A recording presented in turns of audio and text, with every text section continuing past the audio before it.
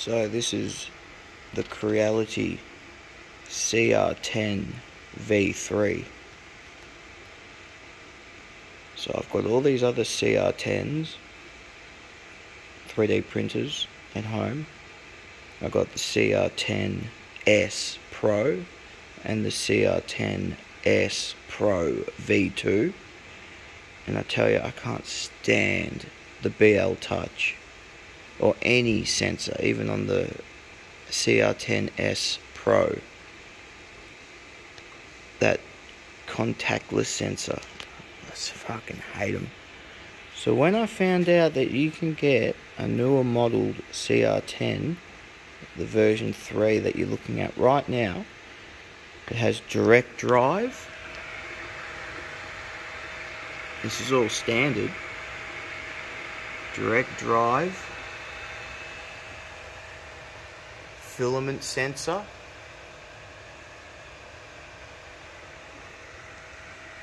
and guess what? See that switch down there? That's the Z switch, or the limit switch, instead of having a stupid sensor on it, which I love.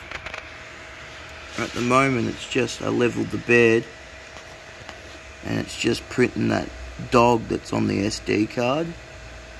There's a cat, a dog and a pig.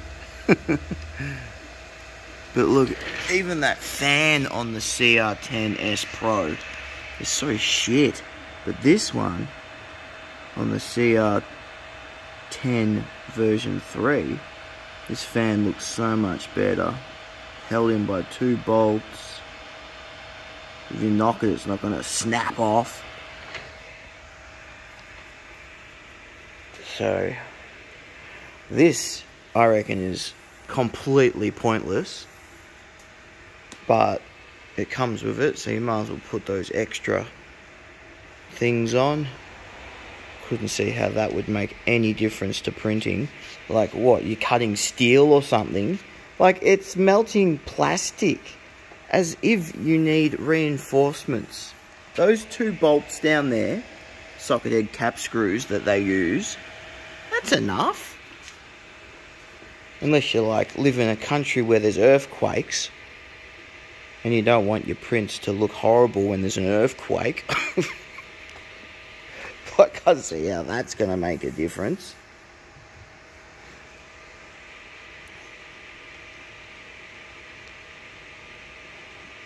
But yeah, this is just such an awesome machine. I'm so happy with this one.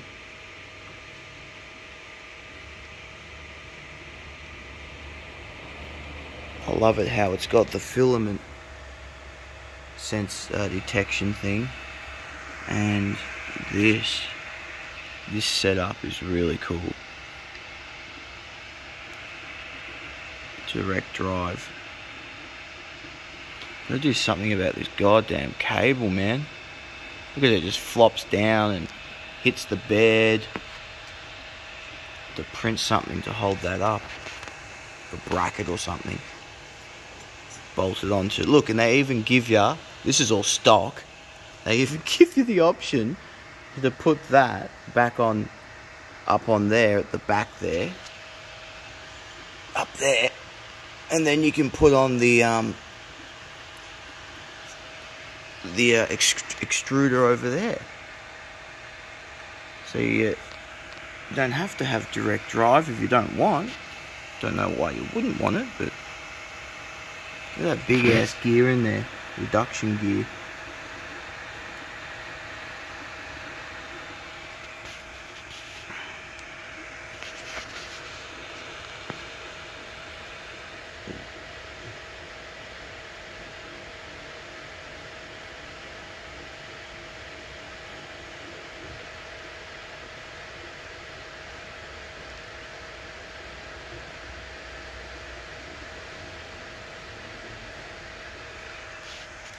I love the blue.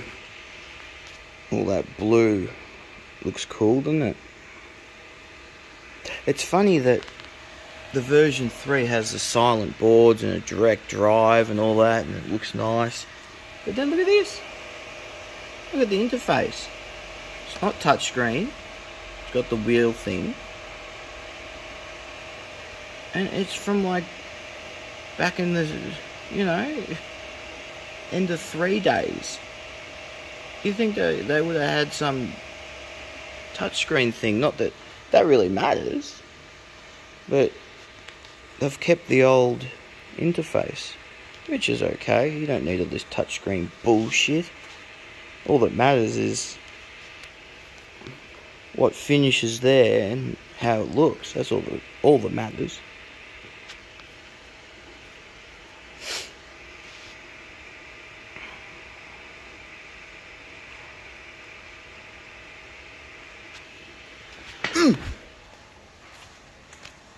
I've got the Ender 5 over here. This is the Ender 5 Pro.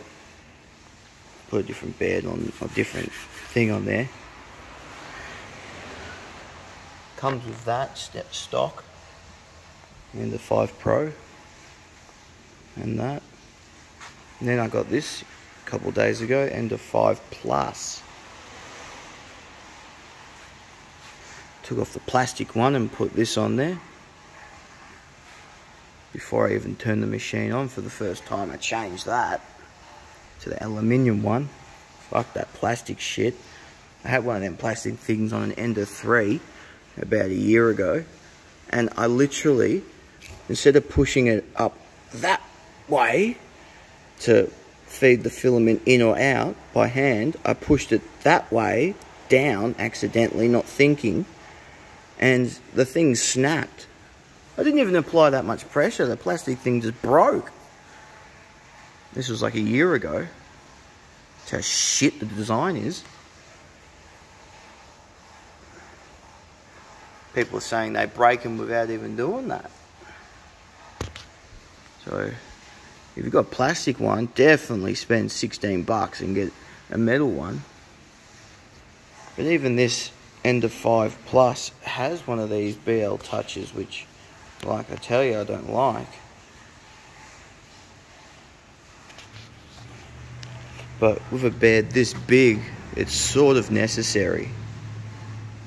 This bed's a lot bigger than the cr10. Look how big the bed is. Look, there's my hand. It's pretty big. And look at this. This came out ages ago. And this has got touchscreen. So I don't know why they didn't put that control box on the newer model, version 3.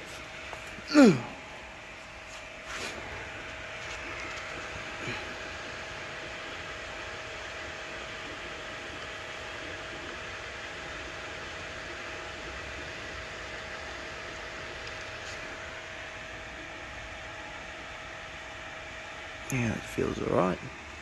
Probably should have checked all the wheels on it to see if they weren't over tightened.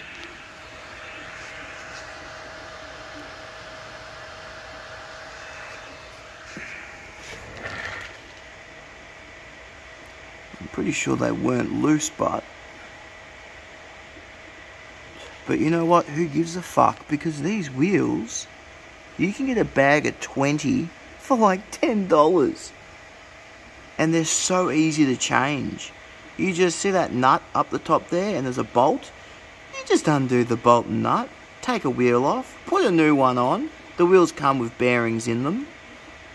And just put it back on. You can literally change all those wheels in like 10 minutes. You just flip the printer on its side. It's so easy. So I wouldn't really worry about them being over tightened. Unless you got like bumps in the rails or something and the bumps are coming out on your print. But to get parts for these 3D printers, so cheap.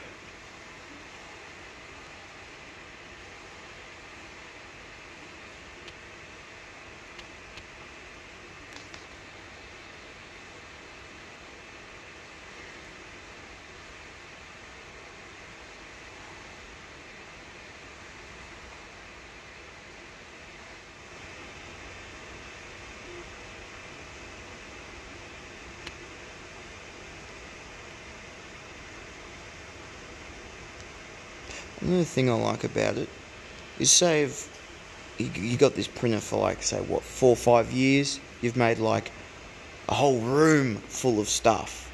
Like you've printed so much crap, and something like the electronics fail. Well,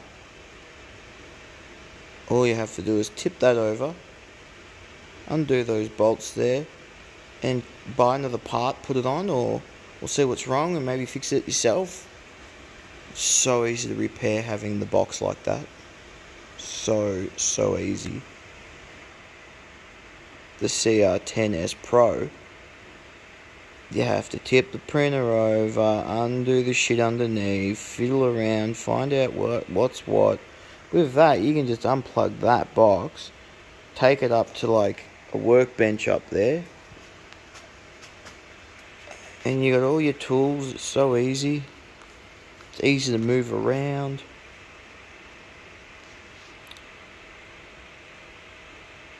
I hope they keep this cr10 design like this forever, because I'll always buy them. Having a box like that. And if you want that to be one whole unit, you just 3D print a base, make some longer legs, stick that underneath. You can turn it into a 1 unit thing if you really want to.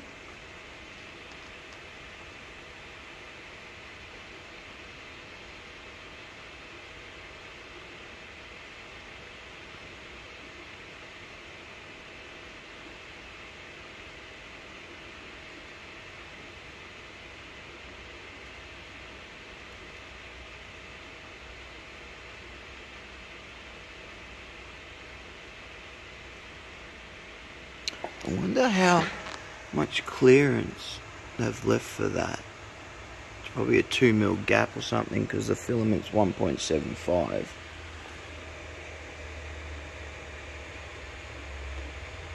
Looks to be about 2mm.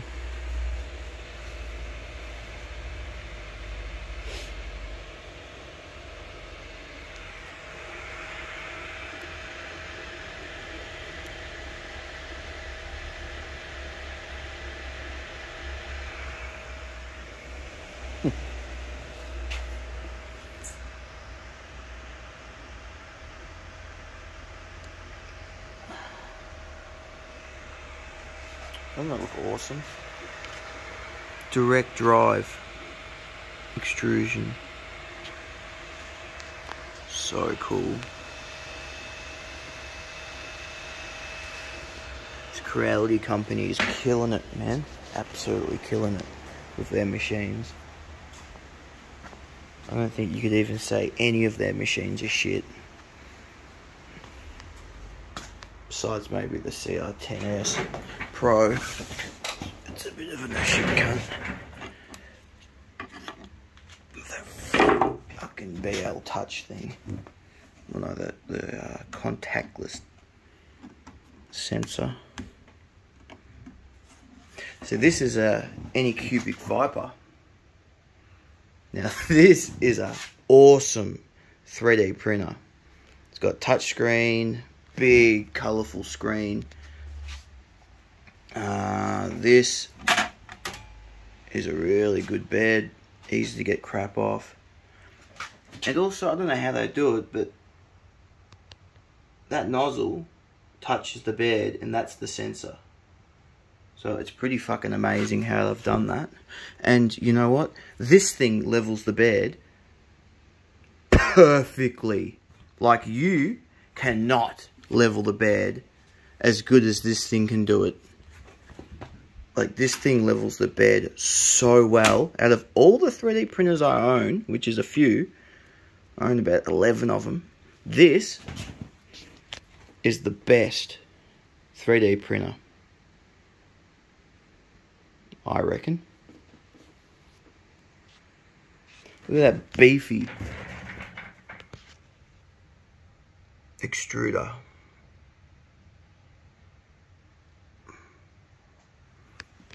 Now, if you're going to buy a 3D printer and you want to spend a little bit more money than what an Ender 3 costs, you buy this. Anycubic Vyper, VYPER.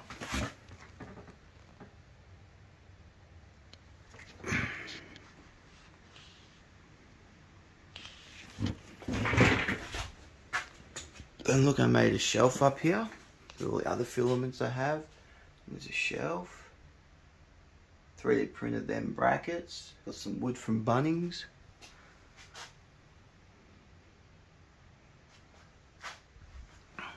Three of these shelves. One there with filament. Another one in the factory over there, because we own 2 factories here. And, oh look. A burnout machine.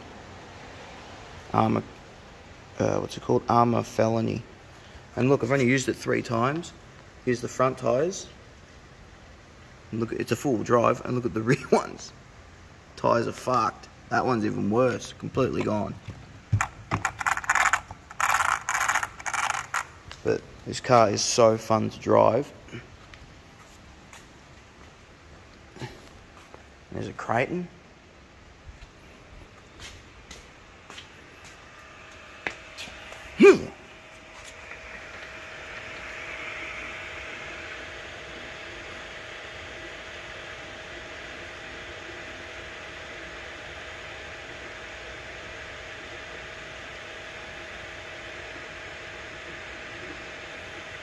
Man, this machine is really quiet.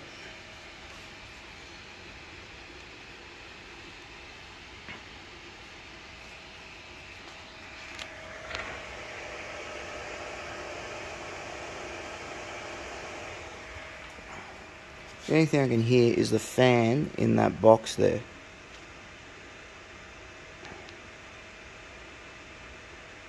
Can you hear anything on this?